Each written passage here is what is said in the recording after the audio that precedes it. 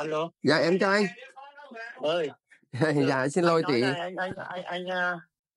Anh muốn quan tâm vì anh cũng một phần cũng có nhu cầu, thứ hai nữa là thời điểm giờ cái giá chung cư nó cũng ok lắm đúng không em? Giờ là tức là anh là hiện tại là anh đang ở khu vực nào ấy nhỉ? Anh thì đang ở Đà Nẵng nhưng mà anh có cháu học trong quận 9 ấy. Dạ vâng, dạ. Nó đang thuê căn hộ ở là S6. Dạ em hiểu rồi ạ. Dạ.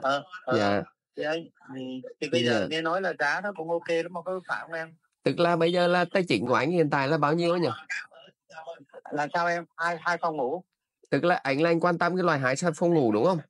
Đúng rồi, mà dạ. Cửa sổ hướng đông. 2 phòng ngủ hướng đông.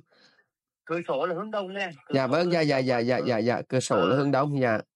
Thì bây giờ cái tài chính của anh hiện tại là có bao nhiêu đấy, anh có cân chung đòn 7 không? Không, mua luôn. Dạ. Mua luôn mà qua Tết anh mua em xem nên em xem cái giá có hợp lý cho anh không? Bây giờ nó là bây giờ nó là thế này nha anh. Cái thứ nhất là hiện nay ở khu vực đấy ấy, thì trước khi mua thì em phải tư vấn anh một số vấn đề.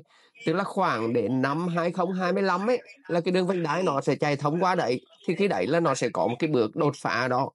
Nhưng mà hiện tại nếu mà anh mua ra năm ấy thì em hiện tại là em chưa kiểm tra lại chính xác, nhưng cách đây khoảng hơn 1 tháng thì cái giá nó đã cắt lô đâu đấy 2 phòng ngủ thì khoảng, nếu mà mình mua ngoài trực tiếp với các cái chủ đầu tư á thì giá nó vẫn cao, người ta không cắt lô. Nhưng nếu mình mua của những người mà họ mua rồi bây giờ họ bị cắt lô thì đúng rồi. Thì cắt lô. Anh mua những người ta đang vào khai thác tư dụng mà người ta cắt lỗ ấy. Thì cái đấy bây giờ là cắt lô khoảng đâu đấy là khoảng 300 đến 400 triệu cho 2 phòng ngủ đấy. Thì nếu mà anh quá hành anh giới thiệu nếu như vậy thì để em biết em sẽ nói với cái bạn mà chuyên làm ở trong đấy, thì bạn sẽ tìm cho anh. Bạn sẽ tìm cho anh trong cái việc là khi có thì mình phải ráp ngay, bởi vì là những cái trường hợp đấy là hầu như những người cắt lô mà những cái người họ làm lâu ở trong cái dự án đấy họ mới nắm được, chứ còn mình thì đúng rồi. Thì mình không. Thì em cũng chia sẻ tận tình như vậy. Bây giờ cái mong muốn của anh ấy là một là cửa sổ là hướng đông đúng không anh? Đúng rồi, cửa sổ hướng đông. Cửa sổ là hướng đông này. Đúng rồi. Là anh không có nhu cầu là dùng ngân hàng đó đúng không? Không. Ok. Bởi vì hai nữa là ở đó thì nó còn cái ưu đãi. Nếu như mình trong trường hợp nó còn ưu đãi cũng được, mà không còn ưu đãi thì thương lượng lại thôi, không vấn đề gì. Dạ vâng ạ. Ưu đãi dịch vụ á. Dạ vâng. Vì có nhiều người ta đã hết cái thời hạn ưu đãi rồi. Thì nhưng mà anh muốn là mua đất luôn. Dạ vâng.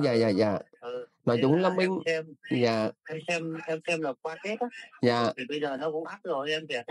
Vâng. Là em xem là tìm hiểu cho anh đấy, bởi vì anh cũng không có mua nhiều mà anh mua một cái để cho cháu nó sử dụng đó. Vâng. Cháu nó học FPT trong đó mà. Em hiểu ạ. Thế thì để em sẽ cho mấy anh em nó triển khai ngay đấy, có gì em sẽ thông báo lại cho anh ạ.